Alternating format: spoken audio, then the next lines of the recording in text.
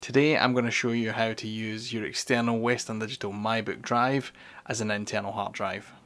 So what we're going to do is take our Western Digital mybook external drive and we are going to take off this enclosure. To do so, we're going to use a guitar pick.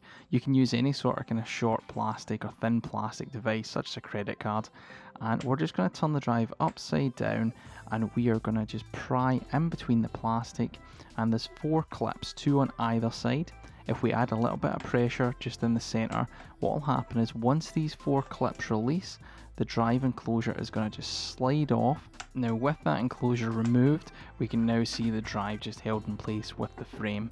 There's 4 Torx screws that are holding the drive in place with rubber grommets. So what we're going to do is just take a Torx screwdriver, remove all 4 of them, that way we can pry the drive out of the frame. It should be really easy once these screws are removed, and it should just take a little bit of pressure to remove it from the frame that it's attached to. That will leave just the drive and the PCB that's attached.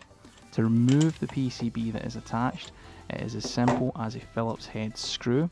So just change that bit out on your screwdriver, remove the 1 screw that is holding it in place, and once that screw is removed, it should just take a little bit of pressure, pushing up the way and not pulling, and it should just come straight off, leaving the drive by itself. Now as you can see, we've got a 4TB Western Digital white label drive that is now external and ready to be used in our PC. Now before we can go any further, these drives have a different set of specification on the power connector, so we've got to stop the 3rd pin on the power connector from receiving power. We do this with a small piece of electrical tape that we're going to use to cover these pins. That way when we connect our power cable, they won't receive any power, and this will stop any issues that it's going to have in the PC.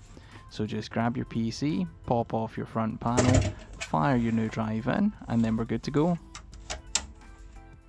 Okay, now that we are back in Windows and we've loaded up the machine, just to see if the drive appears, 2 ways you can check it. So the first way would just be going to the File Explorer, clicking on this PC, and as we can see, mybook has appeared as drive F, which is the drive letter it always was, but now it shows within Windows plugged directly into the SATA ports and not through USB. So your 4TB drive or any external drive has now become an internal drive. You can also check out any details if you're looking to do any specific formatting under disk management, and you can see in there the drive also shows.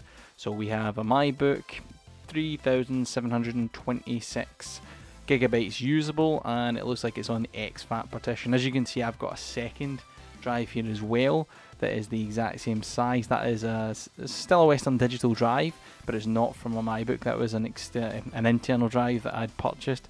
But sometimes you can get these external drives much cheaper than the internal drives, and sometimes they come with a bit more of a warranty as well. So if they're cheaper, you might as well. So this has been how to use your external Western Digital mybook drive inside your PC as an internal hard drive. The drives are usually relabeled red Western Digital drives. The 4TB model at the moment externally can be had for £87 for the mybooks, and the red drives themselves are £105 brand new at the moment.